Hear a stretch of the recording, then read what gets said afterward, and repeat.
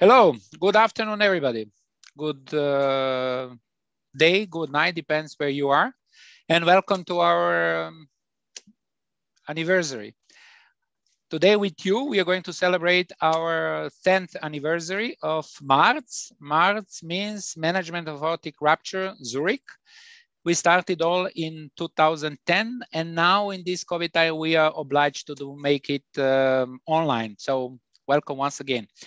Management of aortic rupture means there are so many parts, and we divided, as you know, for all of you who were from the beginning with us, in 4 parts. The first was imaging and diagnosis. The second was open surgery, and third day was yesterday endovascular surgery. And today we're going to focus on the perioperative management of aortic rupture. So I will give the word to our co-director of the MARZ course, Benedikt Reutersberg. So Benedikt, would you be pleased to make wrap up what we heard yesterday? So please, Benedikt. Yeah, warm welcome also from my side to the last day of our anniversary MARZ. We have already had 3 successful days. Last week we started with imaging and diagnostics of ruptured AAAs, followed by the second day where we discussed open surgical treatment in depth, and yesterday followed by endovascular therapy. There were exciting presentations on factors that influence the endovascular management, from local anesthesia to permissive hypertension, and the right equipment, what we have to use. From Christos Kakos gave us here a very good overview. My former colleague from Munich, Albert Busch, gave a lecture on vascular access in ruptures, and it was particularly exciting to hear what tips and tricks there are in the event of problems in this access, gaining access.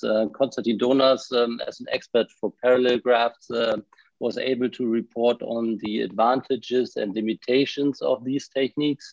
A very exciting topic followed from Nicholas Tsidimparis from Munich as well, who explained the wide range and possibilities of physician-modified stent grafts. Our course director, Alexander Zimmermann, showed us very impressively the lessons he has learned in the treatment of aortic ruptures. In particular, he emphasized that a well-coordinated and trained team is needed for the treatment of ruptured AAAs, that blood pool management is important, and that centralization in high volume centers is needed. More about this today from my former colleague, Matthias Trenner. Yesterday was rounded up by Alexander Oberhuber, who took us on the journey in time in the development of the off-the-shelf device Endsight, which was also quite interesting how this developed. And today we are looking forward to exciting talks on perioperative management. And I like to emphasize that the chat function can be used actively, and the panel is happy to answer these questions. So thank Benedikt for the great overview from the day. For each session, we have the chairman. So today we have 2 chairmen, one from the north, one from the south. From the north is coming Colin Bicknell, reader from Imperial College and consultant vascular surgery from St. Mary's Hospital. So welcome to Colin. The second one is Rui Fernandes. He's coming from the south, from Portugal, from Santa Maria Hospital in Lisbon and the Faculty of Medicine in Lisbon. So these 2 guys are going to be our chairman, and these 2 guys are responsible to answer on your questions. So please, we are all happy to answer you. Use your time because this is your course, and ask us a hard question. Ask us a challenging question because we are happy to answer. So let's start with the talks. The first is going to be given by Thomas Stadelbauer. He's cardiologist, angiologist, internal medicine specialist, one who worked with the Voyager PAD trial, and he's working now with us in Zurich. So he's going to talk about what to do in patients with anticoagulation and antiplatelet therapy. So all the lectures are pre-recorded. So please, Thomas, we start your presentation. I would like to thank the organizers for the privilege to the 10th anniversary of the march. These are my disclosures. Aortic rupture is a true medical and surgical emergency. The blood on floor sign in the operation theater often correlates with poor prognosis. However, the majority of our patients with aortic rupture suffer from severe cardiovascular disease and therefore are under antithrombotic therapy.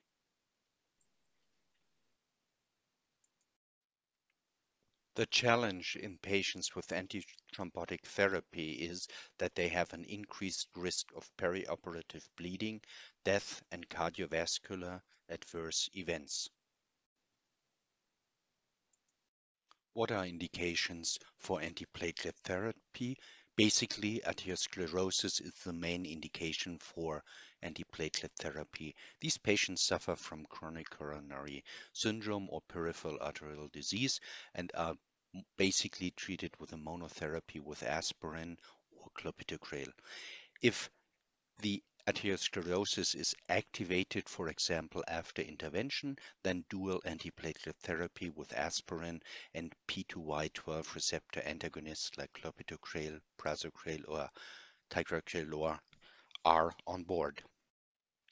Indications for anticoagulation are normally atrial fibrillation or venous thromboembolism. This can be done by vitamin K antagonists like fenpocomone or warfarin, or by the so-called non-vitamin K depending oral anticoagulations. Dabigatran is a factor 2A inhibitor, apixaban or rivaroxaban are factor 10A inhibitors.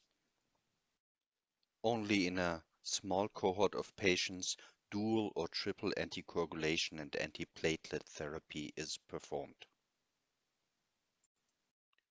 How should we now manage patients with pre-existing antithrombotic therapy? The first and most important thing is that time is the best antidote for antithrombotic therapy. Therefore, postponing of operations or interventions, if possible, is to consider. The European Society of Cardiology recommends the perioperative use of aspirin as a level B class 2 recommendation. How to proceed with patients on dual antiplatelet therapy with aspirin and P2Y12 receptor inhibitors like clopidogrel, prasugrel, or ticagrelor. Clopidogrel is the prototype of the P2Y12 receptor inhibitors. It's an irreversible inhibitor of thrombocyte function. As a prodrug, clopidogrel has to be activated in a two-step approach. His antithrombotic function lasts for at least 3 to 4 days due to the fact that 15% of the thrombocyte pool is rebuilt every day. The half-life of clopidogrel is approximately 7 hours. No active metabolites are produced. Based on these pharmacological assumptions, Greinacher et al. From Greifswald have developed a concept of platelet transfusion for reversal of dual antiplatelet therapy in patients requiring urgent surgery. This has been published as a cohort study. However, aspirin and clopidogrel is given the day before surgery. Directly before surgery, 2 platelet concentrates are transfused. 6 to 48 hours after surgery, aspirin and clopidogrel administration is restarted. Greinacher and colleagues have reported the safety outcome of 181 consecutive patients who received this protocol. Does this protocol work with prasugrel or ticagrelor? Unfortunately, it doesn't work because prasugrel has active metabolites and ticagrelor is a reversible inhibitor of thrombocyte function. We can conclude on the use of P2Y12 receptor inhibitors. Preoperative platelet transfusion can reverse the effect of clopidogrel. No reversal of the effect of prasugrel or ticagrelor is currently available. In terms of an outlook, ticagrelor reversal agent is under investigation. This is a monoclonal antibody fragment. A phase 1 study is published in the New England Journal of Medicine. So how should we now manage patients with pre-existing anticoagulation? If they are treated by vitamin K antagonist, fenprocomone or warfarin, the effects of these drugs last for 4 to 7 days. If surgery can be postponed for 12 to 24 hours, IV vitamin K can be applied. For urgent surgery, prothrombin complex concentrate 1500 to 3000 international units can be transfused. As an alternative, also fresh frozen plasma can be used. How should we manage patients on NOACs like dabigatran, apixaban or rivaroxaban? These drugs are effective for 24 to 48 hours. Due to their half-life of 8 hours, emergency surgery can be performed after 12 to 24 hours. As an alternative for immediate surgery, prothrombin complex concentrates PPSB can be transfused. As an alternative for dabigatran, there's a dabigatran antibody available. This can be IV infused prior to surgery. A recombinated factor 10A is available to reverse the effect of apixaban or rivaroxaban. Therefore, we can summarize. Many patients are on antithrombotic therapy while suffering aortic rupture. Time is the best antidote for antithrombotic therapy. Unfortunately, treatment of aortic rupture can often not be delayed. Preoperatively, platelet transfusion can reverse clopidogrel effect. Prasugrel and ticagrelor effects cannot be reversed. The effect of vitamin K antagonists can be abolished by vitamin K, PPSB, or fresh frozen plasma. Reversal agents for dabigatran and for apixaban and rivaroxaban are available. Thank you very much for your attention.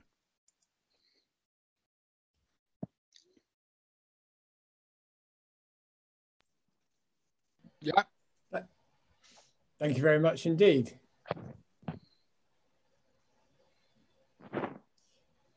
So I don't know wherever he is. I've lost him. We've got no questions. If you have got a question, do put it onto the Q&A or pop it into the chat, unless I'm missing them, and we can ask our excellent panelists and speakers today.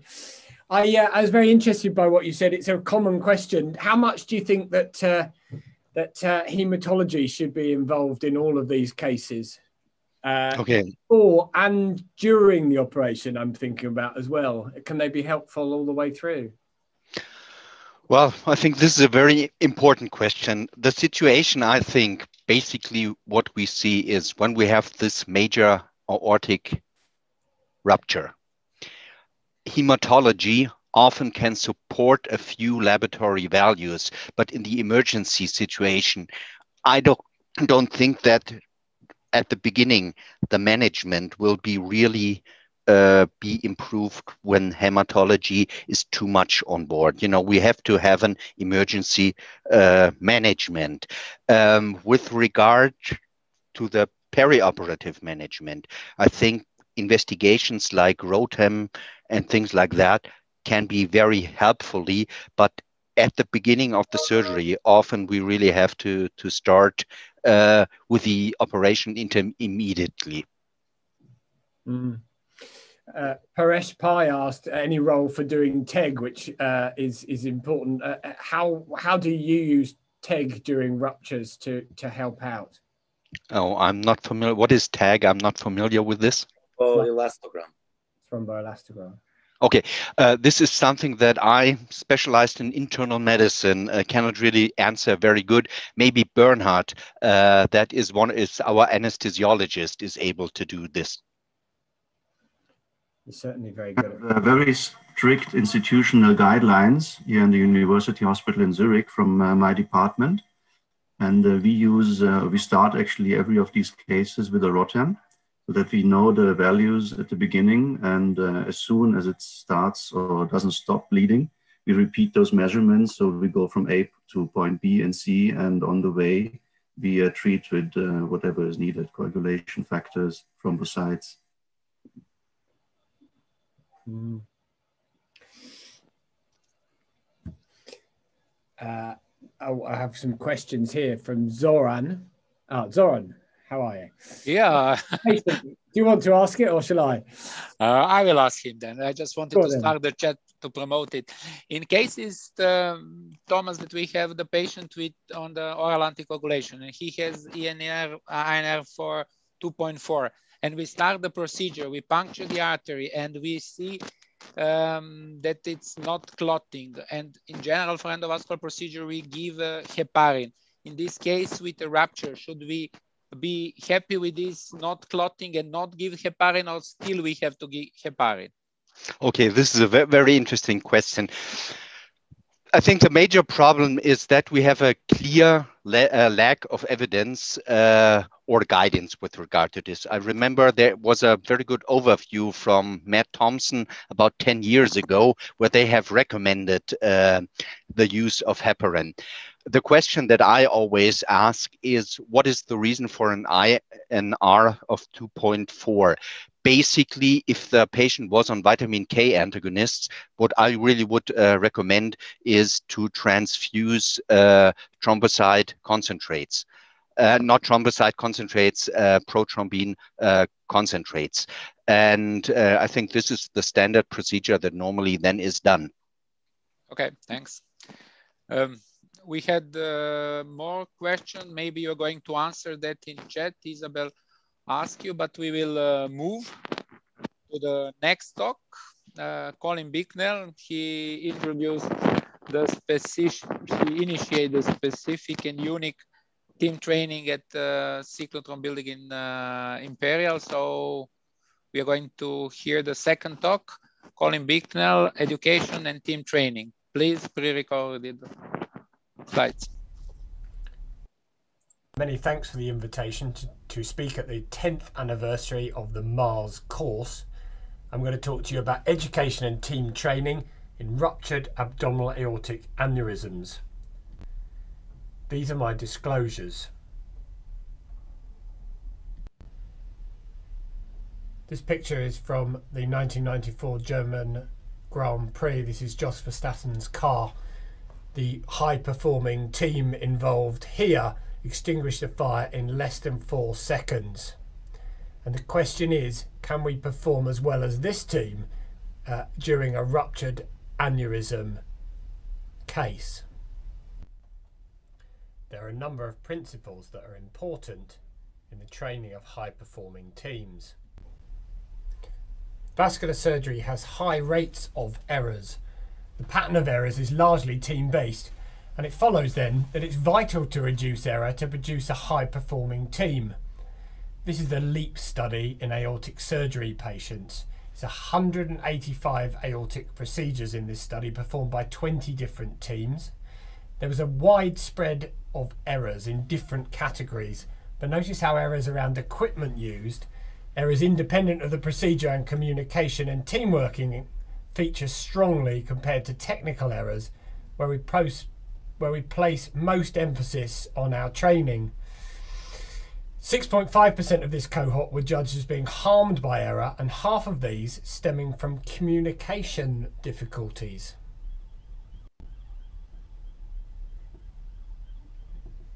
Training should focus on every aspect of error. A useful concept is that of marginal gains, popularised by the UK cycling team. The principle of this marginal gains comes from the idea that if you break everything down you can think of that goes into riding a bike and then improve it by 1%, you'll get a significant increase in performance when you put everything together. And you can see how this would be very important when talking about aortic surgery, especially in the ruptured aneurysm situation. When we're talking about improving every aspect of care, I think we need to be clear that we're improving the whole pathway of care. a good example of why this is important might be the Challenger shuttle crash disaster. Although the technical problem causing this crash was a malfunctioning of an O-ring as it became too cold, actually in Diane Vaughan's book that looked at launch decisions and the culture of NASA and popularized the term normalization of deviance, do we start to understand exactly why the launch was allowed to happen even with this potential for disaster in place.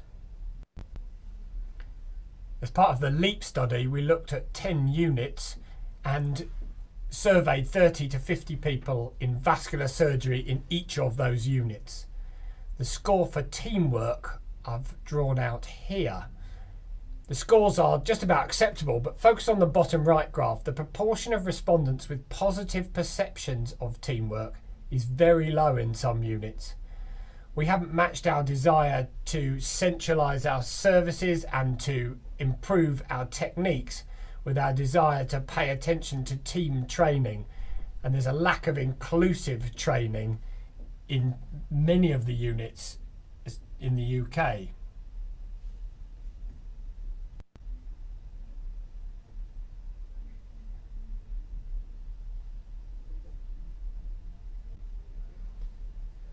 So how do we train effectively? Well, tell me and I forget, teach me and I may remember, involve me and I learn. With a focus on emergency aortic surgery, where there is less and less opportunity to practice in modern day medicine, simulation is very important. To train as a team at Imperial, we use this immersive simulated angiography suite where we can monitor feedback and rehearse even patient-specific cases. But equally, training in situ in an empty theatre, perhaps every time a case is cancelled, is effective. For ruptured situations, the simulated immersive environment appears valid. Experts complete each step of a ruptured aneurysm case quicker, and the subjective views of experts clearly demonstrate the realistic nature of the simulator. In this highly controlled environment, you can show a definite advantage of training. This study involved 20 registrars from 4 regions in the UK, and after technical instruction, they perform a simulated thoracic rupture case. Structured debriefing, focusing on technical and non-technical skills, and retesting showed significant improvements in communication, coordination, cooperation, leadership, and team monitoring.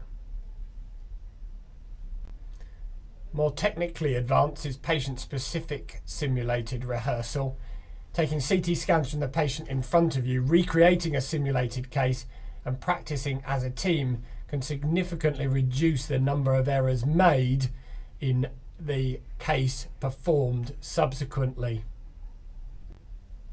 And practicing as a team seems to dramatically reduce the time taken for a patient to get from the door of the accident and emergency department into the operating theatre with an occlusive balloon in place. So as a direct result of our research and as a direct result of this research stream, we've instituted a weekly multidisciplinary team training schedule that involved all of our team members from the ward, theatres, involving surgeons, anaesthesiologists, radiology and nursing staff. The programme is structured, tackling routine and emergency scenarios, and is able to react to serious incidents that occur at Imperial. We're able to try out safely, practice and introduce new pathways of care using this model. Is mentored by all of our consultant staff, occurring in our simulated angiography suite using the equipment and consumables we use in theatres every day, and allows us to train with specific devices. Within Imperial, on a more general sense, we now have a team training programme for all of the surgical teams involving MDT simulation, human factors learning, and in situ coaching and learning. Our latest research in conjunction with the University of Leicester has shown the effect of team training on surgical teams. It shows that after team training, the number of errors is reduced, the delay in operations due to error is reduced, and the high peaks of this graph are reduced, demonstrating that there are no cases after training with huge numbers of error. In conclusion then, training teams will likely bring significant benefits if you focus on teams, their culture, the whole pathway, using immersive training and perhaps introducing case-specific training and crisis training, and using a focus on training after error. And I propose giving the evidence that there is now that proactive team training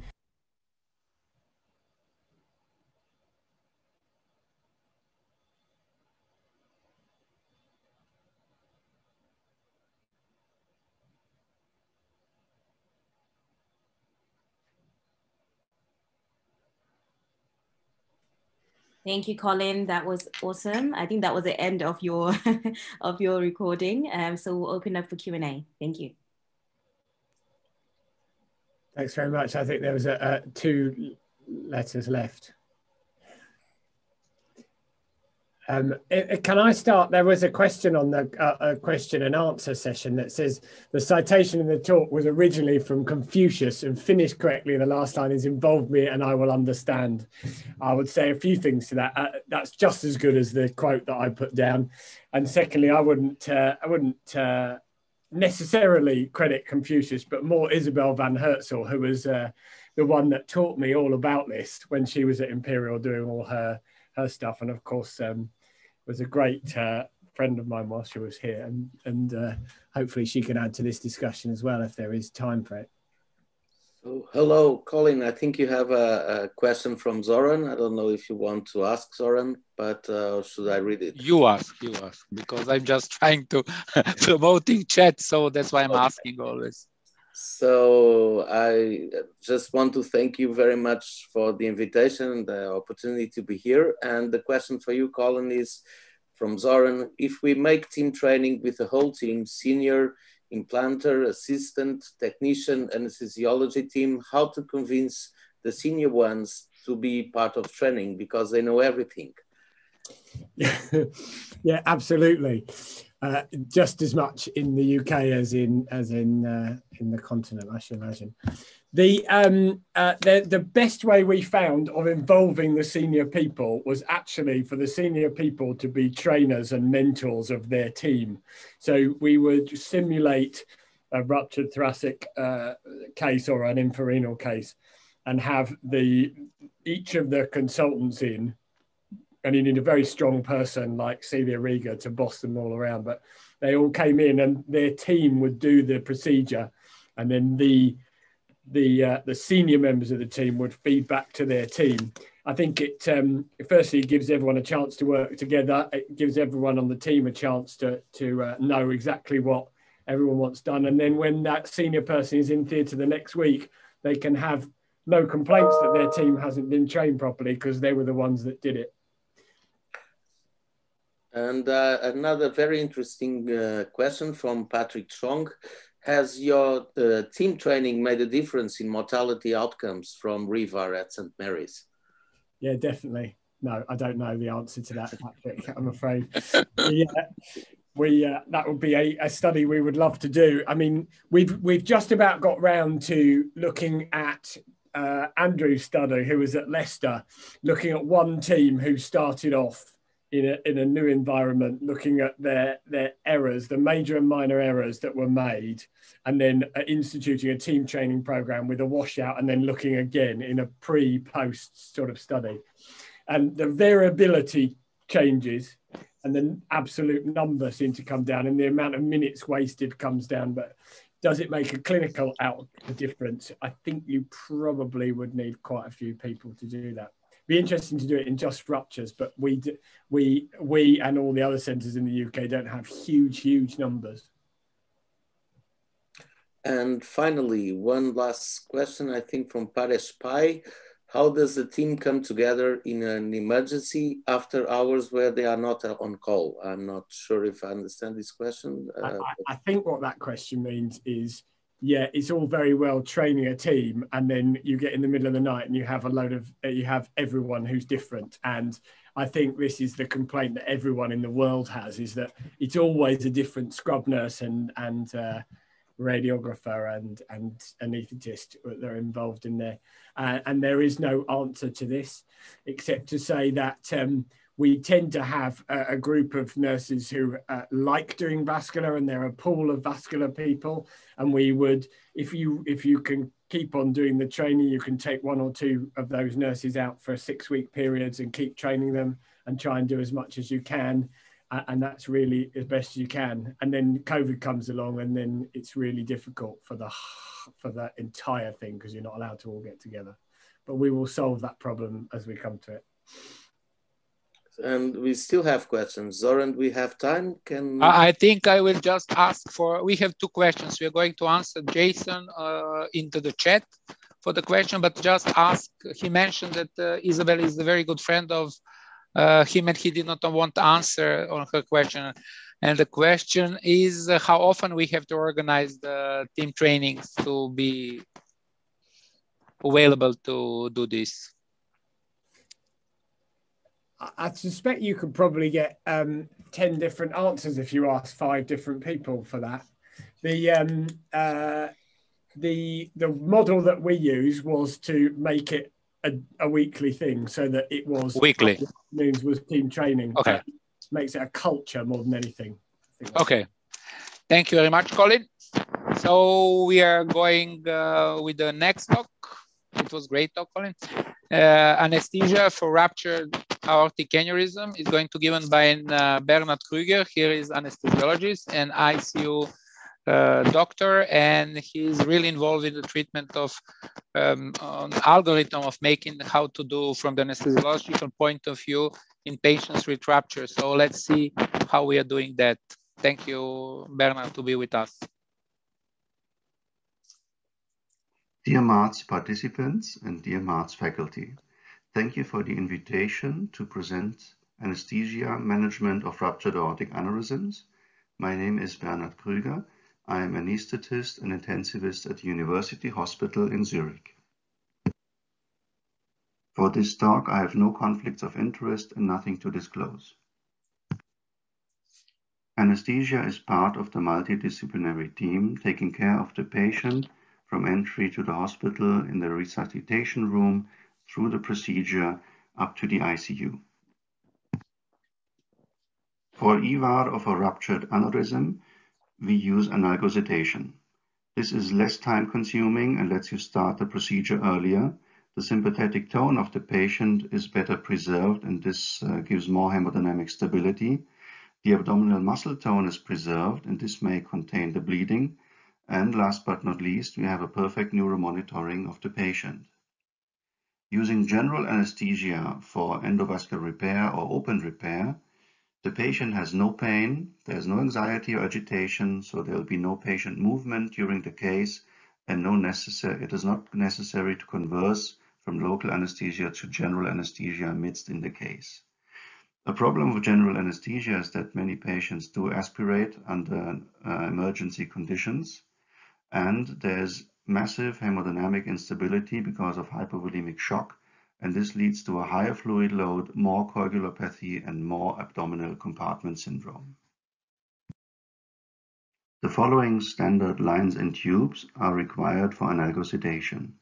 This is standard monitoring, 2 large bore venous cannulas, 1 radial artery catheter, a Foley catheter, and a nasogastric tube.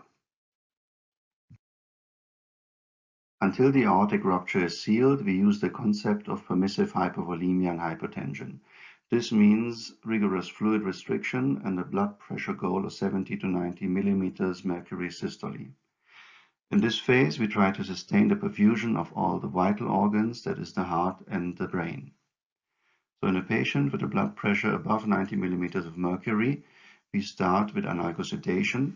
giving small doses of fentanyl and a continuous infusion of remifentanil and dexmedetomidine. This will take away the pain from the patients and will usually lower the blood pressure. If this is not enough, we give vasodilators. That would be urapidil or esmolol. If the blood pressure is below 90 millimeters of mercury systole in our patients and the patient is awake and cooperative, we use only analgesic sedation and give no fluids or any vasoactives. If the patient is somnolent or uncooperative, we elevate the blood pressure to our target value, target zone 70 to 90 millimeters mercury. First we give a vasopressor, then we give a fluid bolus, and if that doesn't bring the patient back to a cooperative state, we have to induct general anesthesia. Please remember to insert an intra-aortic balloon if necessary. After the aortic rupture is sealed, this ends the phase of permissive hypovolemia and hypotension. We correct anemia by giving red blood cell concentrates. We correct hypovolemia primarily by the infusion of crystalloids.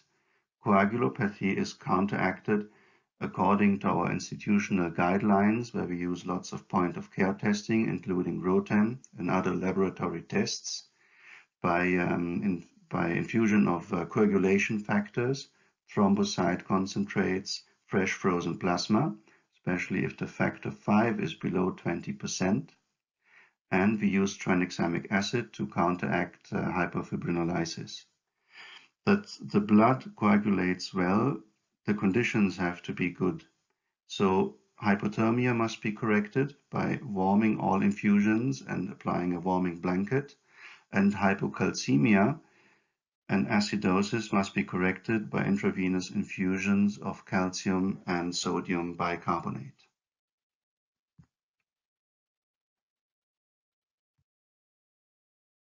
Here you can see the anesthesia management in a patient with an infrarenal aortic aneurysm rupture in July 2015.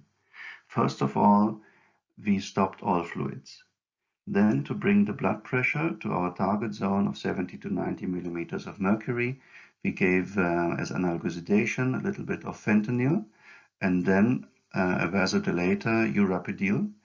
This was followed by a drop of the blood pressure towards 60 to 70 millimeters of mercury systole, but as the patient was awake and cooperative during the case, we tolerated this. The patient was then in the phase of permissive hypovolemia and hypotension until the rupture was sealed. Then we started giving red blood cell concentrates to correct the blood volume, organ perfusion, and we corrected coagulopathy. If abdominal compartment syndrome evolves during the case and decompressive laparotomy has to be performed, you should remember that hemodynamics during general anesthesia are most stable when an intra-aortic balloon has been inserted, or if the rupture of the aorta has been sealed previously by EVA and we had time to intravascularly refill the patient. Concluding this lecture, I would like to highlight several key points. Firstly, analgesic sedation with local anesthesia is feasible and safe for endovascular aortic repair of aortic aneurysm rupture. We have been doing this for years. Before sealing of the rupture, apply the concept of permissive hypovolemia and hypotension, but do not over-resuscitate the patient after sealing of the rupture. And at any point during the procedure, check for abdominal compartment syndrome, which is the real killer in all of these patients. Thank you for your attention and interest in the anesthesia management of ruptured aortic aneurysms. Please feel free to ask questions.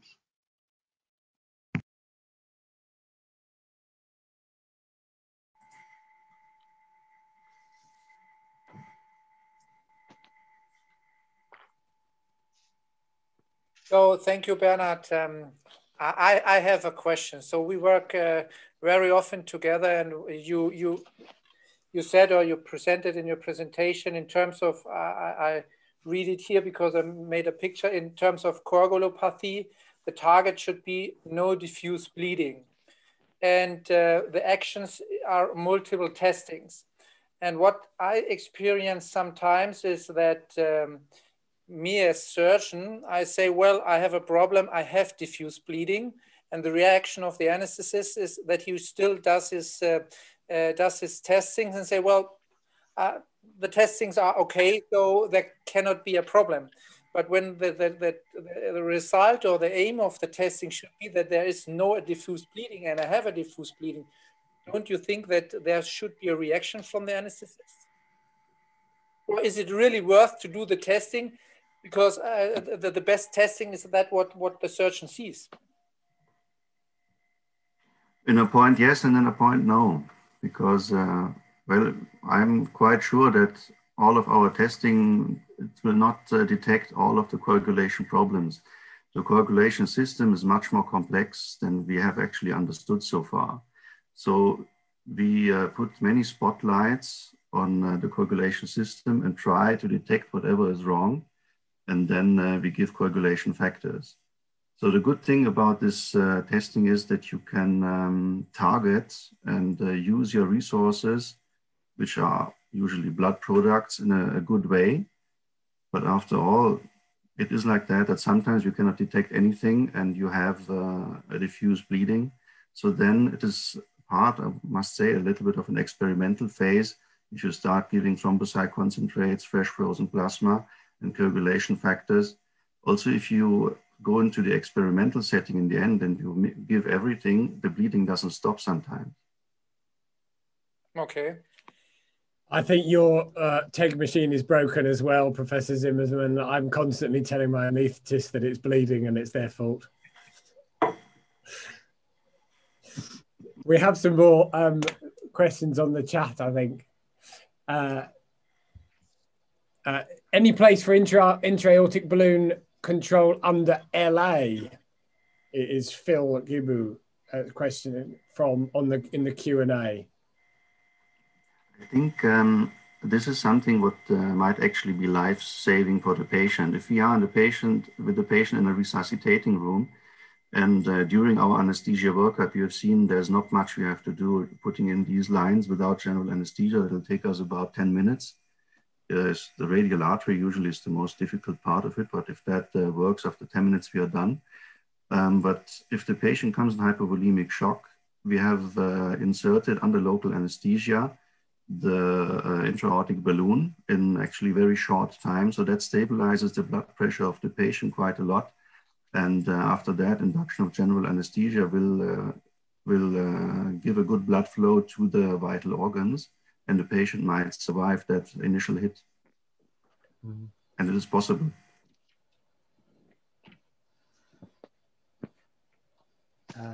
And from Jason Lawson, if the decision has been made to go with analgesic sedation, and then the indication to convert to general anesthesia intraoperatively, are there any specific considerations that have to be made or potential consequences from that? And he also says, thank you for a great presentation. Yeah. Actually, we have, with our concept of analgesic sedation, all the lines and tubes except for the endotracheal tube already in the patient. So think about the balloon to stabilize hemodynamics, and we have to pre-fill the patient before inducing general anesthesia, and then it is actually as if you would do it in a normal case. Mm.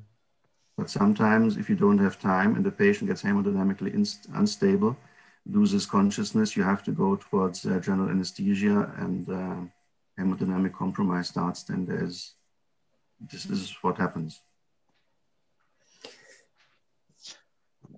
And I think there are two related questions here, if we've got time, for Zoran, who's pressing you. When do you okay.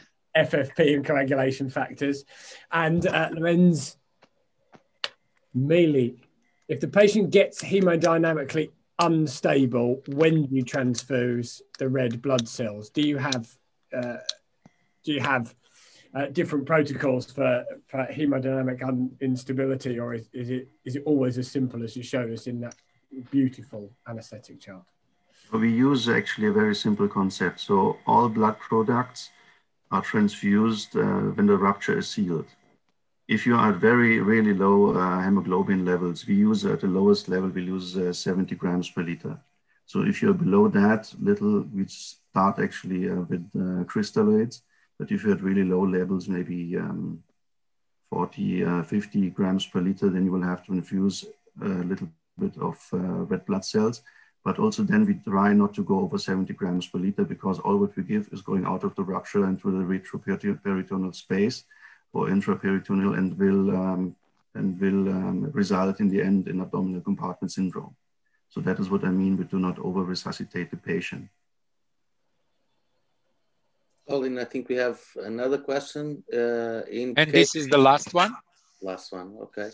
It's not identified from whom is coming, but in case of aneurysm needing subclavian or extensive aortic coverage, do you use neuromonitoring or any experience in this regard as a guide of revascularization of subclavian artery?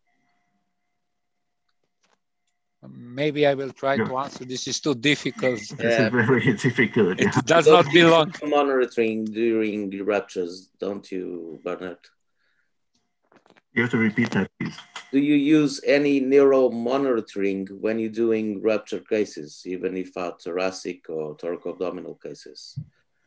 In our local anesthesia, the patient is their own neuromonitoring state. So even if you have a patient where you're going towards repairing a thoracic problem, you have an immediate, you can see the effect immediately. You can raise the blood pressure, you can give blood products. So this is the best monitoring option for these patients. All other monitoring will only actually show that there might be a problem, but the awake patient is the best. Thank you, Bernard. Let's move on. We have 3 more lectures and we are slowly out of time. Abdominal compartment syndrome, when to expect and how to treat. Pre-recorded presentation from Rui, Fernandes and Fernandes, please.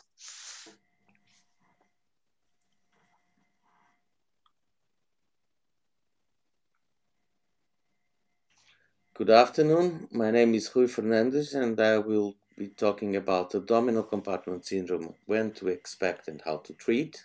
Have no disclosures. And I will address some major definitions about this topic: abdominal compartment syndrome risk factors and detention, and ACS treatment. Background and definitions.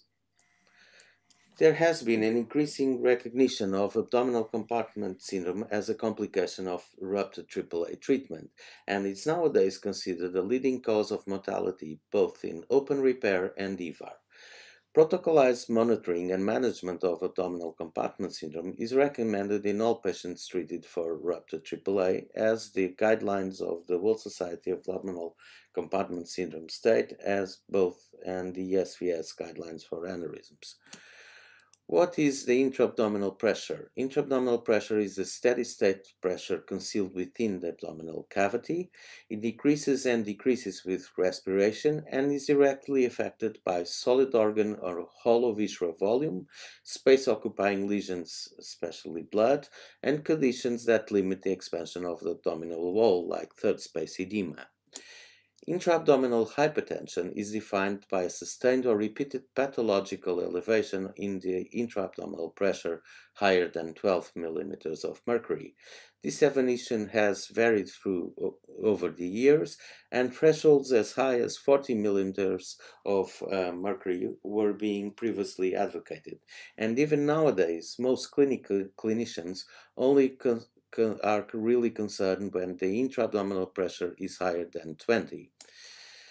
But the increase in intra-abdominal pressure leads to cardiac output reduction, respiratory insufficiency, conscious depression, renal clearance reduction, bacterial translocation and sepsis, impaired wound healing and facial dehiscence. And these pathological changes occur at very low levels of intra-abdominal pressure, as low as 10 millimeters of mercury. So abdominal compartment syndrome is defined as a sustained intra-abdominal pressure higher than 20 millimeters of mercury that is associated with new organ dysfunction or failure. And the most common organ dysfunctions are metabolic acidosis and hypotension, respiratory insufficiency, and acute kidney injury. So ACS triggers a vicious cycle that initiates with fluid resuscitation for critical illness that lead to total body fluid to third spacing and edema, and elevated abdominal pressure due to bowel edema, vena cava compression, reduced blood flow to the heart, reduced cardiac output, reduced blood flow to organs, and multisystem organ dysfunction and failure. So, intra-abdominal hypertension detection and ACS risk factors. To detect intra-abdominal hypertension, it's crucial to measure the intra-abdominal pressure. And in the MARZ course, we have advocated the use of the follow manometer device that allows easy and repeated measurements of the intra-abdominal pressure. This device can even be used in the normal ward. In our center, we established a protocol for intra-abdominal pressure monitoring through the years, and we could see that as our ability to detect intra-abdominal hypertension and ACS improved, our mortality rate was positively impacted. And in our experience, patients with overt abdominal compartment syndrome have significantly higher mortality rates than patients with either normal intra-abdominal pressure or mild elevations of the abdominal pressure. Several risk factors have been identified for ACS, and specifically for patients with ruptured AAAs, deep shock, transfusion, massive transfusion, and fluid infusion, hypothermia, acidosis, and anemia have been identified and clearly predict the risk for ACS. So how should we manage abdominal compartment syndrome? It used to be no recognition of intra-abdominal hypertension, so patients would only be diagnosed when they presented with overt ACS syndrome, abdominal compartment syndrome, and those patients would normally require a decompressive laparotomy that many times wouldn't be effective. Nowadays, current intra-abdominal hypertension management includes prevention and monitorization, so early levels of hypertension can be identified, techniques to lower the intra-abdominal pressure can be used, and we can improve targeted organ support. And so we can reduce the number of patients that develop ACS, and in this subgroup of patients, decompressive laparotomy still is an end resort treatment. Medical treatment options include improving abdominal wall compliance, evacuate intraluminal and abdominal contents, correct positive fluid balance, and improve organ support. And this medical management is detailed in the guidelines of the World Society of Abdominal Compartment Syndrome. When surgical treatment is needed, the first objective is to decompress the abdomen, and techniques like the Bogota bag or the Bogota vac can be used and allowed to decompress and lower the pressure inside the abdomen. When the risk for bowel ischemia is considered low, then different techniques should be used to promote early closure of the fascia and complete abdominal closure. Here are examples of the Bogota vac and the Bogota bag, and here an example of the mesh vac technique that can improve the fascia closure and complete closure of the abdomen. But the crucial element to deal with abdominal compartment syndrome is to establish management protocols. And here I'll show you an example of the protocol of Uppsala, where continuous pressure measurements are taken and medical treatment is early initiated to reduce intra-abdominal pressure. And when it fails, then abdominal decompression is considered. In our center, we also have a decision algorithm in open surgery to decide either to leave the patient with a prophylactic open abdomen or not, depending of the risk factors, both pre-operative and during the surgery for developing of ACS. Concluding, abdominal compartment syndrome is frequent after a rapid AAA treatment and carries a high mortality risk despite secondary decompression. Repeated intra-abdominal pressure measurements should be taken in every patient to increase early intra-abdominal hypertension recognition and initiate medical treatment, and standardized protocols for intra-abdominal pressure measurement and intra-abdominal hypertension treatment should be implemented in all institutions that treat ruptured AAA. If open abdomen is required, strategies to promote fascia closure should be considered. Thank you very much.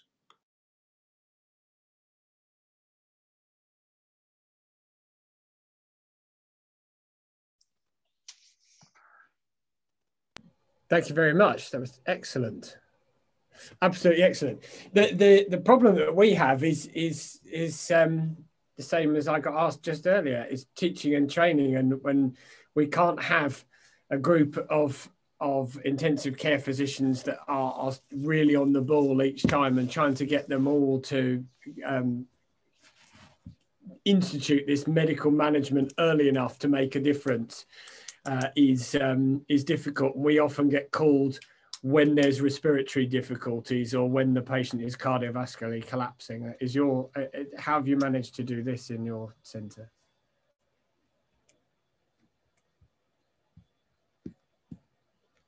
Oh, you're on mute. You're muted.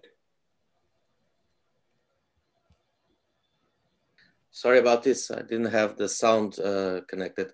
Thank you for your question. Well, I think for us it was a process. Initially, the intensivist care doctors wouldn't recognize it or wouldn't establish protocols to measure pressure, because if you don't measure intra-abdominal pressure, then you really can't tell if the patient is having abdominal compartment syndrome or not. But with time, we could implement protocols to start measuring it. And then it's a natural process because people start to understand and see the correlation between the elevation of the pressure in the abdomen and the development of organ dysfunction. So then medical treatment, of course, is essential. And if you have really motivated intensivists, you can really improve your results with abdominal hypertension. And nowadays, we rarely perform secondary open abdomen treatment because medical treatment can take care of most of the cases. It happens sometimes after, for example, an EVAR in a ruptured case that the patient is not well even in the room and has a very high abdominal pressure. And in these cases, we do immediate decompress the abdomen after EVAR. But I think through time, our tendency was to open less and less abdomens because medical treatment is improving a lot. And I think this is very important. There's lots of comments and questions in order. Spot on. Great talk. Very informative. Lots of thank yous. So one from Phil Gibu here. What would be the current threshold for intra-abdominal pressure to initiate medical and surgical response? 10 or 25? 10, definitely 10. You should try start medical treatment as soon as 10, 15 is as high. Again, you have a lot of protocols published that you can use and follow, or you can build your own protocol. It's very important to take the intensivists on board because they will be treating the patient. So they must be on board and agree with your protocol. But most of the protocols start very early at 10, 12, 15. The medical treatment. Surgical treatment is reserved only when you cannot lower the pressure with medical treatment and you have significant organ dysfunction. That's our politics nowadays regarding this.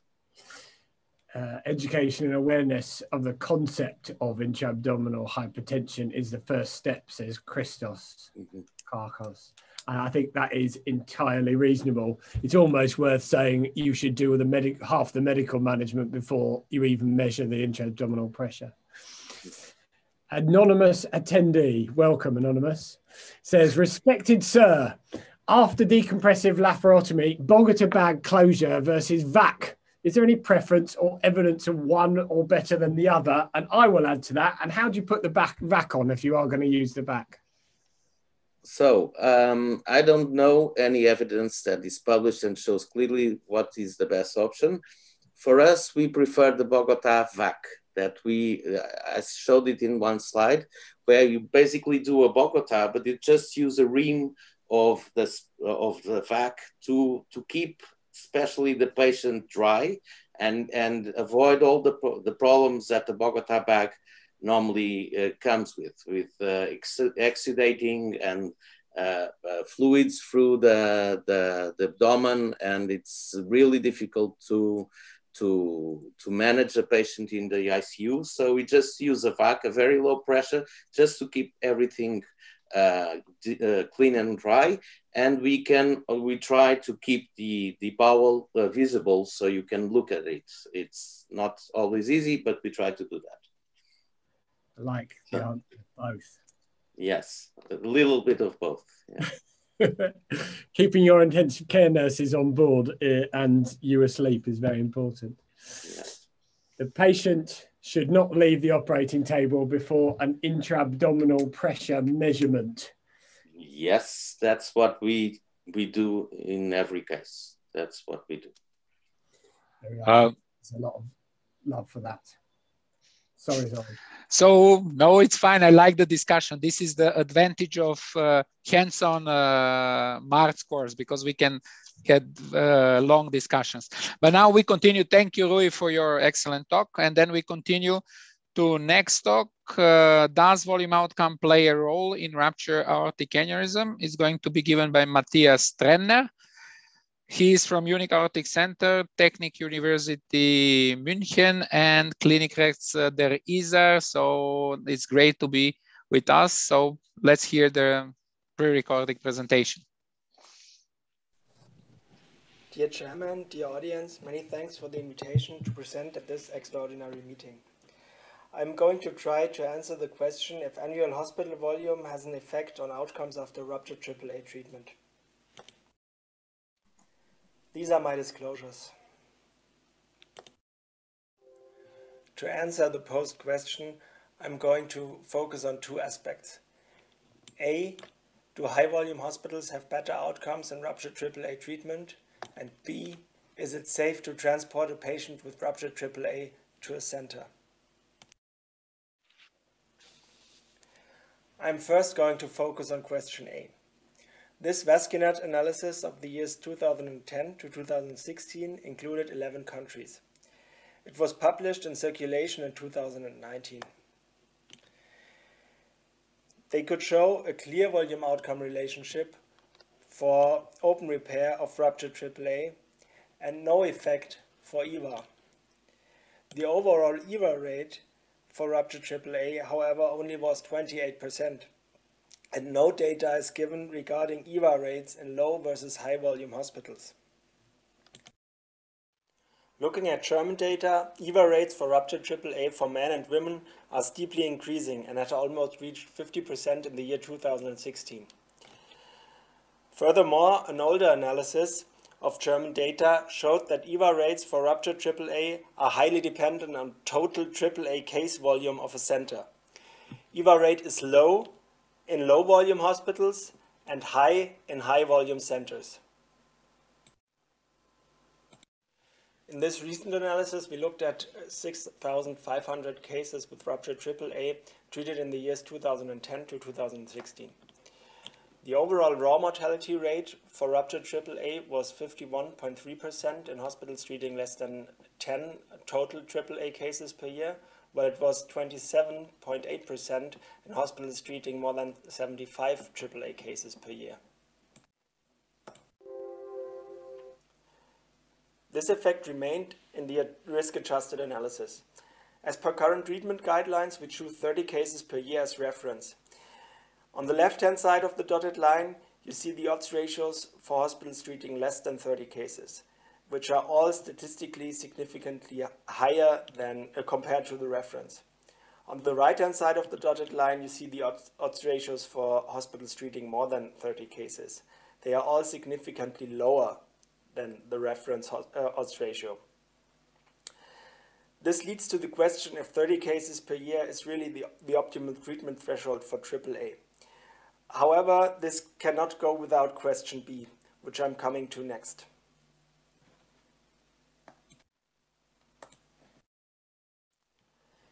Is it safe to transport a patient with ruptured AAA to a center?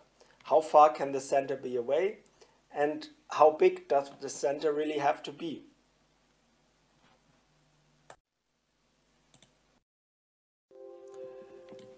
This meta-analysis from 2005 included 5 studies. They looked at mortality for transferred patients with ruptured AAA, including those who died on transfer, versus outcomes for patients who directly presented at high-volume hospitals. In these studies, and in the concurrent meta-analysis, no significant difference in mortality was seen, leading to the conclusion that transfer of patients with ruptures seems to be safe. A more recent analysis from the United States, however, saw a higher risk for patients who were transferred, if those who died on transfer were included. The EVA rate for the transferred patients was higher, and operative mortality for the patients who really received repair was lower, which leads to a reduced risk of mortality for the transferred and treated patients. So the conclusion of this study has to be that transfer has to be improved, and also that transfers and centralization of ruptured AAA care is highly dependent on the regional situation regarding ambulances, helicopter service, roadways, etc. I'm coming back to our own German data. We wanted to know about the travel burden that patients would have to face in a scenario of centralization. Therefore, we calculated the distance of the residency of the whole population to hospitals fulfilling several minimum quantities. The green line represents the actual state. The orange line represents a minimum quantity of 30. This means in the German setting, with a minimum quantity of 30 cases, 53% of patients or of the whole population would have to travel less than 50 kilometers to the closest hospital. 85% of the population would be able to reach a hospital within 100 kilometers, and almost everyone would reach a hospital within 150 kilometers. This distance seems to be acceptable to travel for elective patients, but also safe enough for emergencies, especially as Germany has quite a good helicopter service. Higher minimum quantities would possibly lead to a greater risk reduction, but don't seem safe anymore in the setting of ruptured AAA. So the answer for question B really has to be, it depends on the regional setting, but also on the stability of the patient and on the transport networks. I want to conclude. High-volume hospitals surely have better outcomes in ruptured AAA repair, as the mortality is lower. Not only the routine seems to play a role, but also the higher EVA rates. Transport and centralization of ruptured are highly dependent on regional structures, but if done well, it is likely to reduce mortality. Clear structures have to be implemented, and small hospitals have to know who to call for a quick and smooth service. Many thanks for the attention, and I'm happy to take your questions.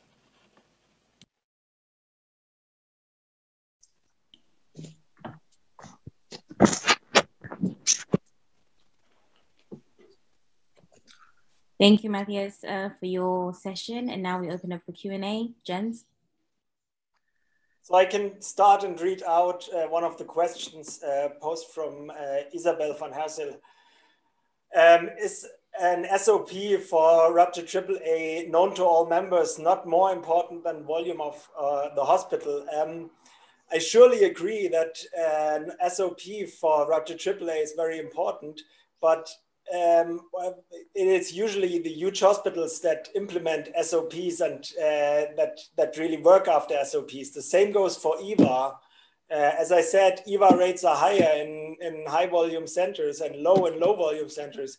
And it's just the routine of the high volume centers that makes the outcome for the patient. And if you look at the panel, I'm sure that all the people who talk about ruptures work at a high volume center, and they are expert and they produce good outcomes. So yes, SOP is important, but it's usually the team that is playing with the SOP.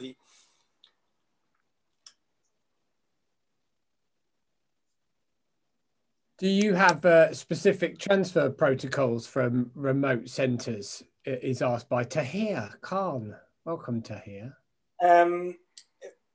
Unfortunately, we don't have specific transfer protocols in Germany because we work in a decentralized system. I don't know, do you have any specific transfer protocols, Colin, in the UK? Yeah, we're still arguing about where all the centralization needs to go, and we would normally have. There certainly is nothing that has been agreed on a countrywide basis. I mean, we would literally tell them to stick them in an ambulance and get them there as quickly as possible. That seems a very good transfer protocol to start off with. And then any other advice that comes with it and anaesthetist that comes with it is very useful. But it's very difficult, and it depends on the centre that it's coming from and how long it's coming, how long it will take to get there, and which transport is being used, and all these different things, isn't it? I think we have 2 questions. Maybe we can look at this from Claudia Shrimp. Matthias, would you recommend a patient with a rupture to be transferred to a high volume center, even if there is a low volume center nearby? Well, as I said in my talk, it really depends on the structure, on the local structures and on the pathways, and how far the low volume center is away, and how far the high volume center is away. If the patient is stable enough, of course, he should be transferred to the high volume center. And also, there are lots of people who say if a patient can't stand a transport, he won't survive anyway. So they should all be transferred to a high volume center where they can get the best treatment. And this is kind of the selection of the patients. However, it really depends on, but usually the patient who is transferred to the center that gives him the best treatment is the best possible outcome for the patient. And there's another question regarding, or Christos Kakos commented that transfer of CTA images electronically saves time and saves lives.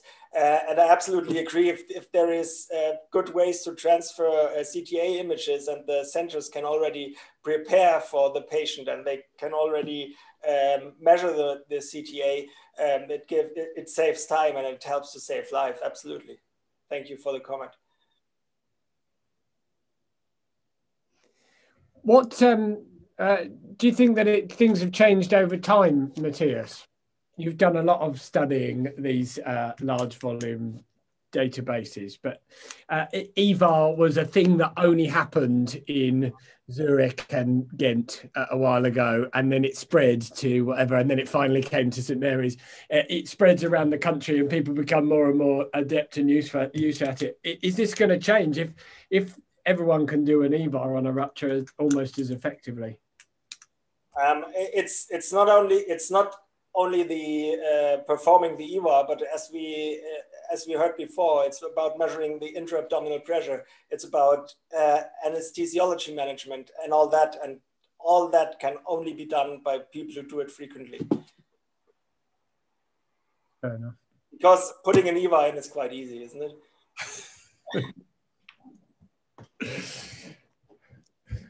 Yes.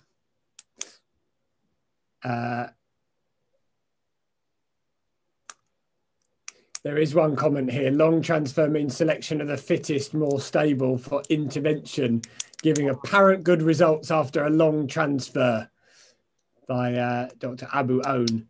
I think that's worth having a quick think about, isn't it? All of the results that you find in these things are slightly biased towards that comment.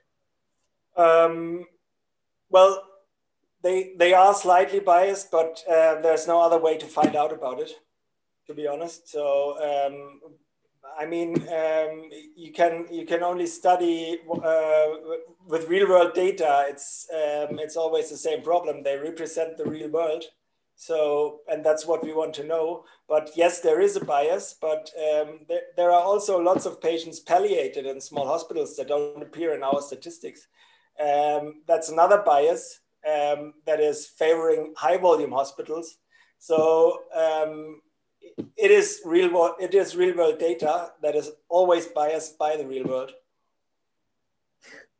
So we can continue with the questions and answers. Thank you very much, Matthias, for great talk, great discussion to all. But we have to move. So we are going to the next talk, the role of endoleaks after endovascular treated ruptured aortic aneurysm. And I'm happy to introduce Marko Trajtel, Professor of Radiology and Head of Radiology Department in Murnau, Interventional Radiology, SEBIR, and everything. So please, let's hear the pre-recorded presentation. Good afternoon, ladies and gentlemen, dear colleagues. Welcome to the last presentation for today. My lecture will deal with the role of endoleaks after endovascular treated ruptured aortic aneurysm, and I'd like to thank the course organizers for inviting me and giving me the opportunity to speak to you today. So what is the role of endoleaks after REVAR? Is there a role? Is it different to standard endovascular repair? We will find out. So for the moment, we know from several observation studies that there's an improved efficacy of the endovascular repair of ruptured aneurysm in comparison to open surgical repair, but we also know that the outcomes of EVAR, elective and ruptured EVAR and open surgical repair still differ, and therefore we do not know whether the incidence, the behavior, the outcomes of endoleaks after REVAR would be different to standard endovascular repair. If you look at the literature, we see that there are only 3 publications really delivering data about the incidence and the outcome of endoleaks after the ruptured endovascular repair. We have a small series from Velas from 2013 dealing with 61 REVARs. Quinn reported 166 REVARs in 2017, and Olivier Pinto reported 65 out of 565 in 2019. First of all, the report of Velas and Olivier Pinto is very similar regarding the incidence of type 1 and type 2 endoleaks. They did not see differences in contrast to standard endovascular repair, and also no difference in contrast to historical data. The real difference in the incidence of endoleaks was only reported by Quinn. They saw a pretty much lower and significantly lower incidence of type 2 endoleaks with 9% for REVAR in comparison to elective endovascular repair, where they still had about 20% of endoleaks. Still same incidence for type 1 endoleak. But they also state in their publication that the low incidence of type 2 may be biased by a lower surveillance rate for the ruptured endovascular repair. So what could be a reason that we see a lower incidence of type 2 endoleaks after ruptured endovascular repair? First of all, maybe you won't administer a full anticoagulation regimen for your REVAR patients during the procedure. That could lead to an early spontaneous thrombosis of the lumbar arteries. Then we see a massive trauma to the vasculature at the site of the aneurysm rupture, and therefore this could release clotting factors that additionally lead to an early thrombosis of side branches. Then the big hematoma and the retroperitoneum again could address the early thrombosis or promote the early thrombosis of lumbar arteries, of course, again leading to a lower incidence of type 2 endoleaks. Of course, we have a higher mortality rate overall for the ruptured cases. Therefore, maybe they do not develop endoleaks because they simply die, of course. And of course, we know, especially from Quinn, that type 2 endoleak in their series led to a higher rate of stent graft explantation. All of these could lead indeed to a lower incidence. However, in the majority of publications, we do not see any differences. So should we treat them? Endo leaks after EVAR will still deteriorate the outcome similar to standard EVAR. We will see insufficient sealing, we see ongoing bleeding, sac growth. We do not know the stability of the aneurysm sac after rupture. We have an unknown risk of re-rupture or the loss of stent graft sealing. And therefore, from my point of view, I do not see a difference. If you see an endo leak after rebar, I will treat it similar to EVAR.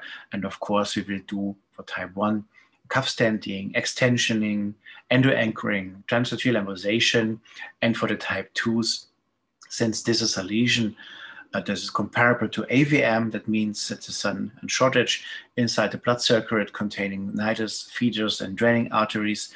We will have to address all three components to really be sure that the lesion and the endo leak will not come back, and we have a complete sealing. So the treatment strategies are all very well known. For the type 2s, we see a feeding over the inferior mesenteric artery. We could address this in a transarterial route over the rear line anastomosis, or we will see a feeding over the hypogastric and the iliolumbar artery, retrograde flow inside the lumbar arteries that could be addressed by direct puncture or by a transarterial route as well. But I think after a ruptured EVAR, we can expect some differences in the anatomy and the addressability of the vessels. And therefore, I think for ruptured cases with recurring endo leak, there's a higher indication for translumbar direct puncture and perigraft embolization than for standard cases, because it would be easier and you always get direct access to the nidus. And this is essential because you do not want to have several redo procedures. And then we only talk about transarterial and transcarpal puncture after having use the other two options to treat them. So just an example on how we should address complex cases that maybe develop both type 1 and type 2 endo leaks. This is a case of an 87-year-old not having ruptured aneurysm repair, but an iliac side branch and a standard aneurysm, and he developed a type 1B with insufficient sealing in the hypogastric artery, and also in type 2 failed by the lumbar arteries and the IMA. So this is a very nice case where we can use a direct puncture. You see already in the CT scan the catheter in the hypogastric artery aneurysm, and now we switch routinely into the endosuit. You see the endoleakography, the injection of contrast into the endoleak. You see nicely the aneurysm sac of the hypogastric, the outflows, and now we were able to steer into the outflow vessels, occlude them with coils. Then we went upwards to the aneurysm sac of the aorta. Did another endoleakography.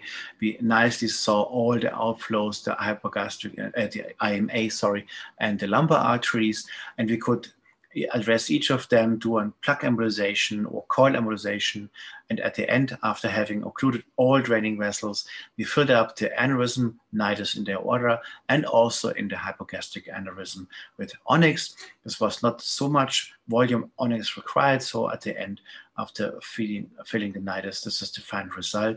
The whole endoleak was solved, and there is, of course, no possibility of a recurrence. So I really apply that, suggest that the treatment of draining and inflow vessels and nidus in combination should solve the problem. And once again, I think there's no difference for the ruptured endovascular endo leak cases. We should then treat them in a similar way. Thank you very much. I'm now here to answer your questions. Have a nice evening and take care. Thank you very much.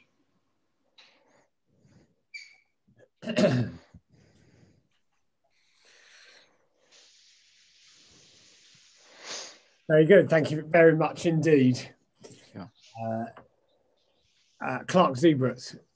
Theoretically, all patients with any endo leak after ruptured aneurysm should die because of bleeding, but they don't. How come? Very beautifully put. Well, I think if you have an ongoing bleeding in the early phase of the endovascular repair, maybe it's not called endo leak, it's called an ongoing bleeding, and therefore we have to address them differently, right? I think we talk about endo leaks in the follow-up after a few weeks or months, and then, of course, the rupture site should be sealed, and therefore we really have a clear endo leak, and that's the difference. But Marcus, I mean, there's a hole in the aortic wall, so theoretically, it should go on, and they should lose blood for hours or days, but they don't. Is this because of a contained rupture, or because of the thrombus seals, or what? Well, I don't have a clear explanation. To be honest, maybe it's caused by several factors like the pressure, like the thrombus formation, whatsoever. For the moment, I do not have an exact explanation. Sorry for that. Okay. Thanks. Fair enough. Christos Karkos. Endoleak type 2 in the immediate postoperative period after ruptured aneurysms. Management, he suggests, sit tight, correct aggressively the clotting abnormalities, transfusers required, and then monitor closely for intra-abdominal hypertension and abdominal compartment syndrome. In rare cases, open up and patch the defect. What do you think of, he's asking for Zoran's support in this, but we'll just ask you, Marcus, what you think. If I want to answer, sometimes endoleak type 2 from the lumbal arteries, or in case when we make a coiling of internal iliac artery and extending the stent graft in external iliac artery, still continue with bleeding to the rupture site. And that's why we are doing sometimes CT angio. We are doing always CT angio immediate post-operatively. And what is also in cases, then we don't want to convert the EVAR to open surgery. We take sometimes the xenopericarp patch and we suture the rupture site. This is something like the damage control in this situation. This is, I think, what Christos was asking. So why don't you want to open up the graft, open up the aneurysm, and then sew off those lumbars at the back? Because you get so much porosity in the graft after a rupture. I think in that situation, the less is more effective. So that means opening the graft maybe can result on dislocation of the graft, or also we have the hematological bleeding impairment. So we want to make it as fast as possible. Sometimes we have a balloon and we inflate this balloon through the groin, including the limb, and then we have good field to suture this patch. Mm. So Marcus, I also have a question, because I think you probably have a really huge experience with onyx embolization of type 2 endoleaks. And I think to make this onyx embolization of a type 2 endoleak directly after an aneurysm will probably stop that what Clark assumed, that continuing bleeding, even if we see that very, very little. But what I really want to know is, as we all know that the Nellix prosthesis failed due to the instability of the thrombus, if you put in your onyx or your coils, this is also a very stable product in a very fragile thrombus. How can you say something about the long-term results of these endovascular treatments of these type 2 endoleaks? So far, I didn't see any late failures of the onyx itself. It really depends on the technique you are applying to seal the endoleak. And I think the biggest problem why we still have the discussion on endoleak treatment or not is that there are so many different treatment approaches that have been applied, how to address this lesion.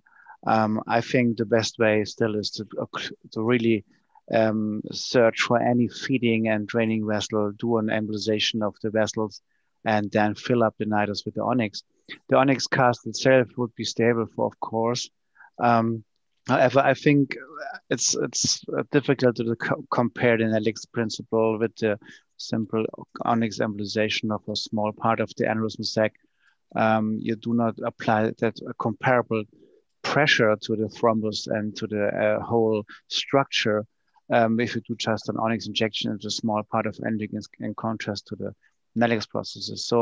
So far, if the primary procedure is successful and you are able to seal the endoleak with a combination of inflow, outflow, embolization, and onyx for the nidus, so far I didn't see over the 10 years of experience any late degradation of the cast or any, let's say, erosion of the thrombus.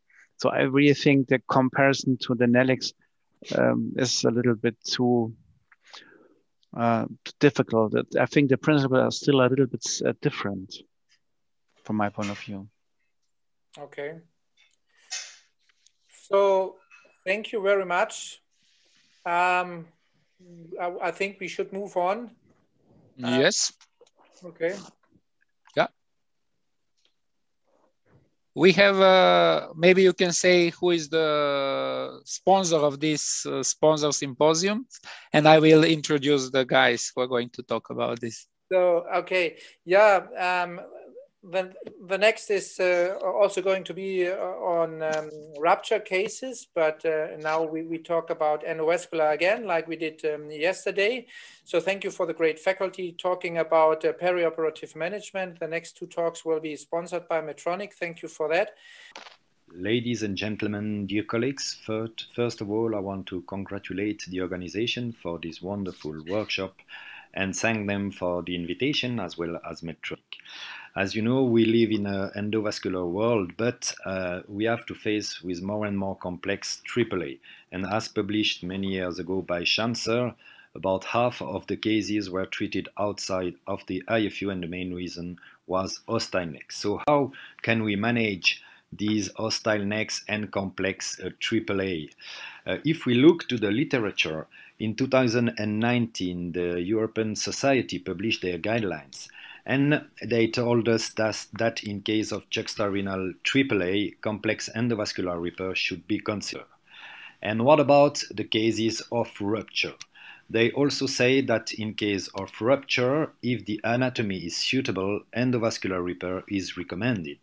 And in complex endovascular repair, there is a place for parallel graft techniques such as chimneys or periscope, especially as an alternative in the emergency setting, so very well dedicated to rupture case. But what about the real life? We can see very optimistic ones who published many years ago that almost every case can be treated by adjunct techniques such as chimney in case of rupture AAA. Why? Probably because there are many advantages associated with TIVAR in emergency. You can use off-the-shelf devices, you can really adapt to almost every anatomy.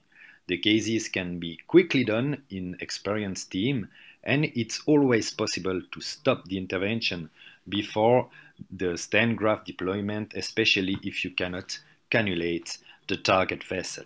But you have to follow some rules to be sure that you can have good result. Normally maximum 2 chimneys, and you have to plan an adequate oversizing with minimum 30%. You need a proximal approach, normally from the left, and there is no place for improvisation if you really have to secure your case using a standardized approach.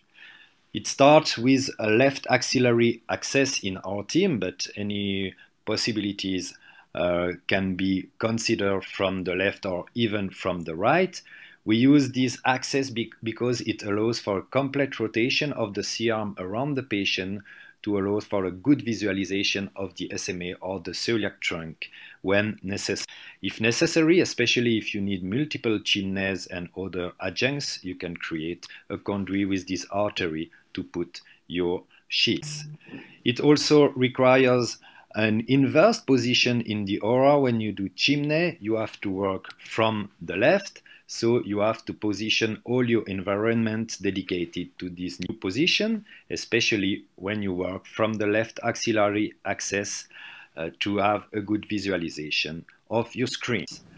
As a sheet, we generally use a torqueable one as the Oscar because it really helps you a lot to cannulate the target vessel, especially if there is kinking or very big angulation.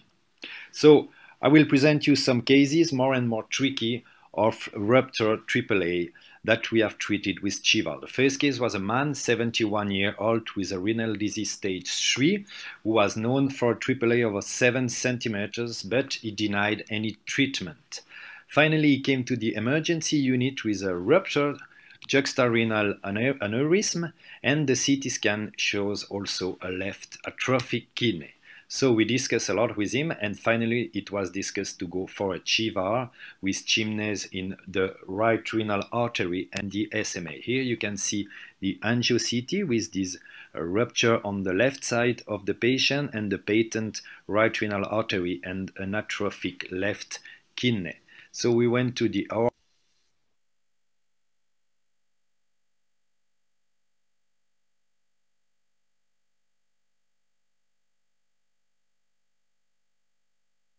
and started with a cannulation of the SMA, and then we do an aortography where you can see the celiac trunk and the SMA and the right renal artery, which were already cannulated. We mark the level of the CT with the devices already in place, especially both sheets and both chimneys, but not deployed.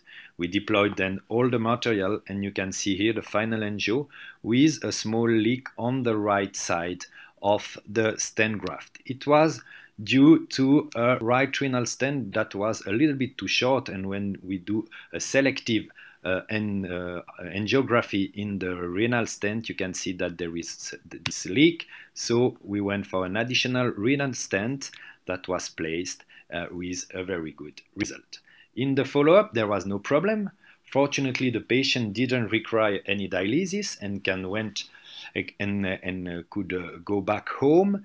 And at a follow-up of 18 months with control ultrasound, there was no leak, the chimneys were patent, and the patient was not under dialysis.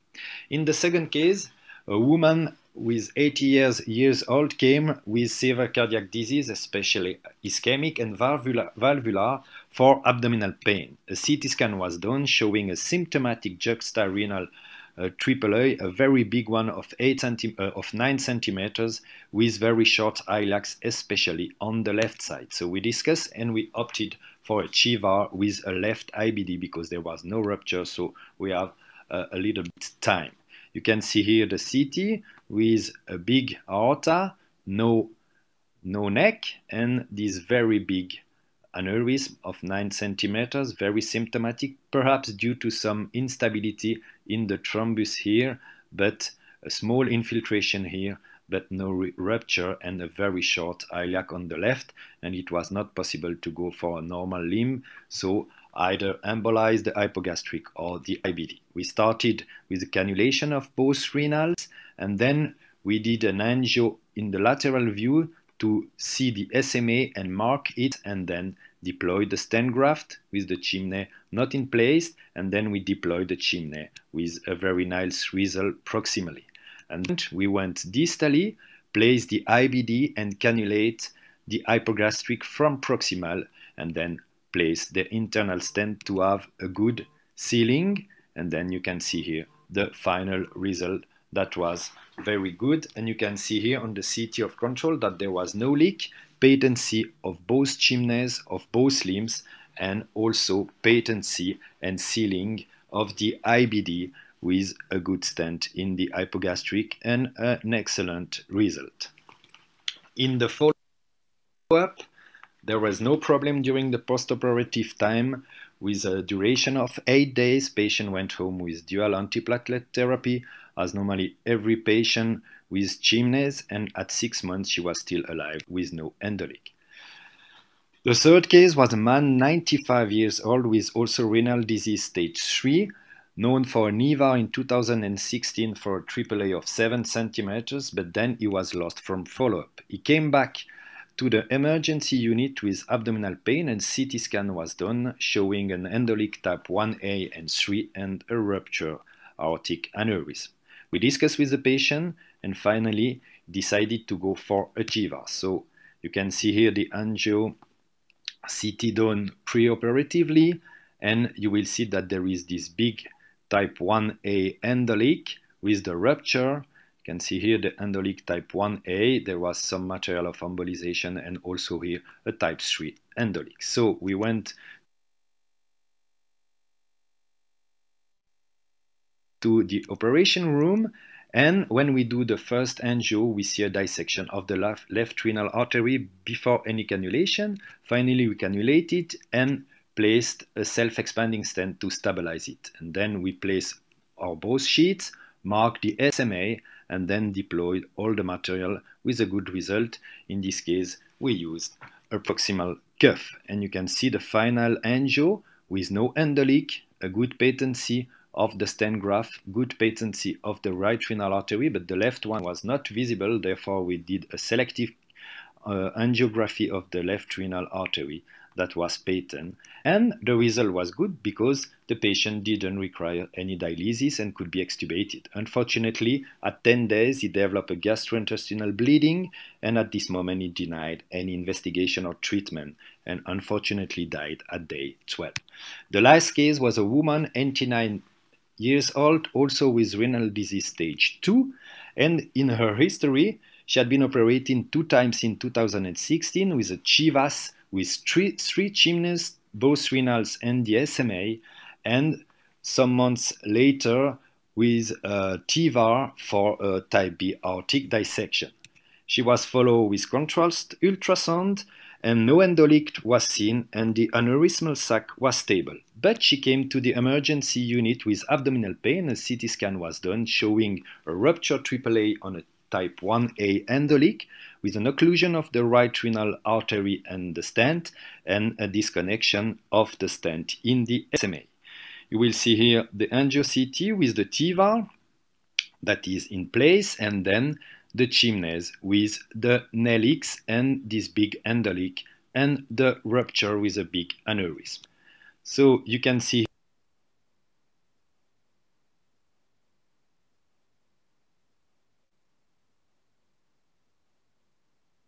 here that in the OR there are 2 sheets, the end of the TEVAR and then the right renal stent that was occluded, the left one patent, and the disconnection here of the SMA stent and both NELIX. So the strategy was to go with an Endurant 2S up to the TEVAR in order to open the bifurcation proximal to both NELIX stents and do a sandwich technique with chimneys in the SMA and in the left renal artery with very long stent, distally VBX, and then proximally Viaband reinforced with self-expanding stent.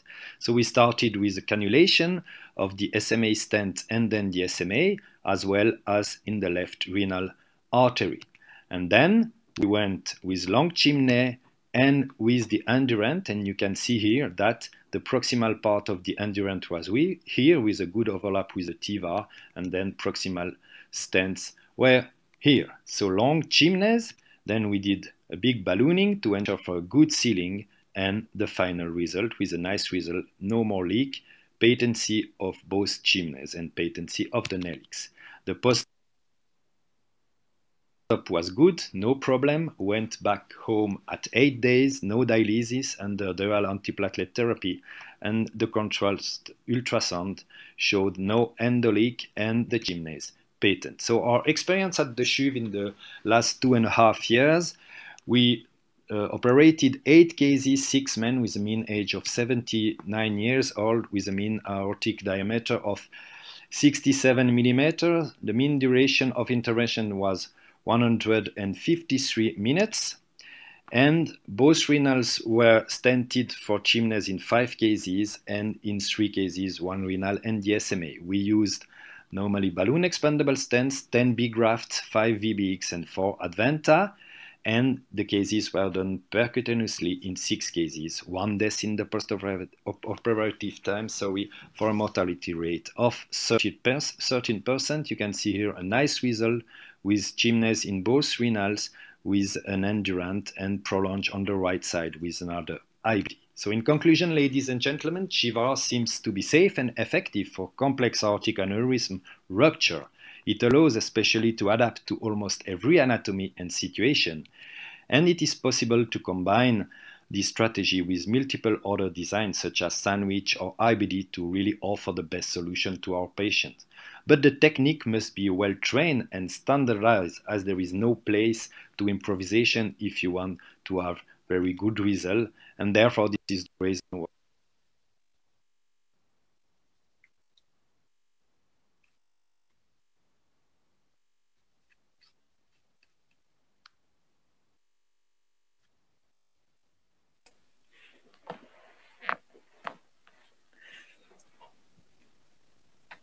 So thank you for your presentation, Sebastian. A very great talk about your experience with Chiva. I think especially in emergencies, this is a really very good option to go for. And there are already questions from the audience. And what was very impressive was the picture with the patient with the arms over the head. And one question here from Clark Sebrechts is, aren't you afraid for plexus lesions by overstretching both arms more than 90 degrees? Did you experience any neurological problems of that? Yeah, thank you very much first for the invitation, and congrats again for this nice workshop. And hello, Alexander and Vlado and Zoran. And sorry for the sound that was not perfect at the end. Yes, it's a special position. I learned this position from the team from Regensburg when they came once to help us for one of the first fenestrated case that we did in 2011. And we placed the patient in this position. And since that time, I continue to use this position. I really never experienced a plexus problem. Once I had a problem with the nerve, but probably it was due to the preparation of the artery and a direct lesion of the nerve. But for sure, you have to be really to take care of the patient and not to put too much tension on the arms. And therefore, we develop really a good cuff that we can place behind the arms to be sure that there is no tension, and we check this. And normally I personally check this before starting the operation, especially for very old patients where you can have some rigid articulation, and it's something that you have to have in mind, and not to place every patient in the same position. But one of the advantage of this position, especially if you work with a C-arm as we do, because for the moment we are waiting for a hybrid room, is that in case of obese patient where you have to see very well, for example, the SMA in a lateral view, if you have the arm in the field, it's very difficult to see perfectly your arteries. So with this position, you really like clean your field, and it's easier to have a good visualization of the visceral arteries. Okay. Yeah, impressive position. I never did it like that way, but yeah, it's really. So you have special pillows or Yeah, we have paint a pillow, and it was been then built by the hospital, and we have two of them so that we can really use when necessary. And it's really a big pillows where the patient has some place for the head in between, and then place for two arms. So the arms really rely on the pillow, so that there is no tension. They are not in the suspended, but really fixed to the pillow. Another advantage of this position, it's that there was a movie, but finally I deleted it because there was some problem with the sound. But you can really have a quick access to the axillary because it's not too deep, and the diameter is good, and it's probably easier to have access to the axillary artery at this site than on an infraclavicular incision. And the diameter is good, so you can place normally without any problem 2 sheets for 2 chimneys. So really, I appreciate it, but really take care of the position. Okay. And there are 2 questions concerning the double antiplatelet therapy from Philipp Guibou and Thomas Stadelbauer. They ask, how long will you keep up with your double antiplatelet therapy? Or even if you give a double antiplatelet? Yeah, normally we give dual antiplatelet therapy, when we do a chimneys or FEVAR or BVAR. For sure, in case of rupture AAA, we wait to be sure that the patient is stable and there is no more bleeding, no endoleak. But after 1 or 2 days, if it's okay, we started with the DRPT, and normally for at least between 6 months to 1 year. At the beginning, I went for just 3 months, but then I saw some occlusion of the stents, especially in FEVAR and BVAR. And now for all these cases, I go for at least 6 months, sometimes till 1 year.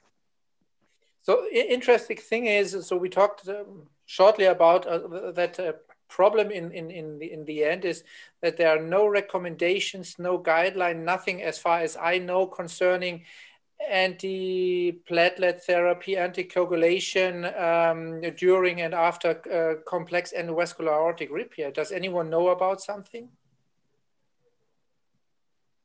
No. So a lot of work to do. You're right. There is nothing in the literature about this. I think that nowadays, when you speak in the Congress, in the meetings, the majority of people go for at least 6 months for all FIVA, BIVA, and chimneys, but there is no clear recommendation. I think there is no big studies, so it's like experience, but after experience some occlusion, and especially one death due to occlusion of the SMA and both renals, I now go for at least 6 months for every patient. Okay. And when you expand your self-expandable chimney grafts, you usually do that only for the chimneys, or do you just a simultaneous ballooning of your aortic stent graft as well?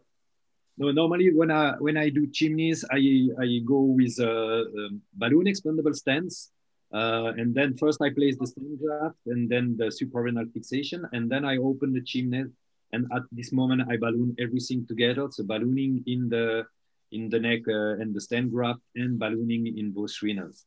Normally I don't reinforce them with self-expanding stent. In the case with the sandwich, it was so long with the Viaband so that I reinforce them. But normally when it's just like standard chimneys, it's balloon expandable. Okay. Yeah, so there are no more questions from the audience, and I think we are much over the time, and therefore I would thank you, Sebastian and Vlado, for being part of this special lecture sponsored by Medtronic. I would like to thank the faculty, and I think now in the end it's up to Benedikt and Zoran with reorganized this course to say some words of farewell. So probably Zoran, you start. Yeah, we started also 10 years ago, so I will start now. So I think we started as a hands-on workshops, and then we had a lot of time, plenty of time to discuss this, to go in deep. Now we moved to online because of COVID time, and this hybrid is definitely something what, from my point of view, and what we talked also, is working also. That will never compete the hands-on and direct discussion, because the goal is to have faculty, 50 faculty, 50 participants, and to discuss that in detail. So all these questions that were not answered would be answered in that situation.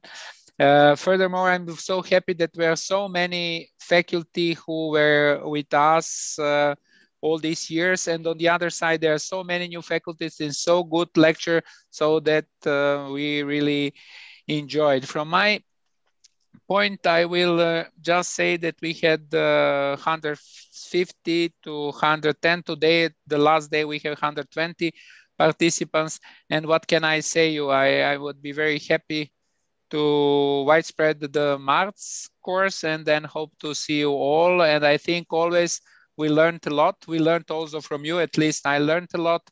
And then I think also you had a chance to learn from us. So that's from my point. And finally, I'm going to say you like this, but now let's go to hear Benedikt and Alexander. Yeah, from my point of view, also thank you very much to all participants, and especially to the audience. They made this MARZ course very lively, and they participated very well with a lot of very interesting questions. And we're looking forward to plan the next MARZ course. We'll have a lot of ideas how to expand this course with maybe an online part as well. So we're looking forward to next year and hope to see you all again. Bye.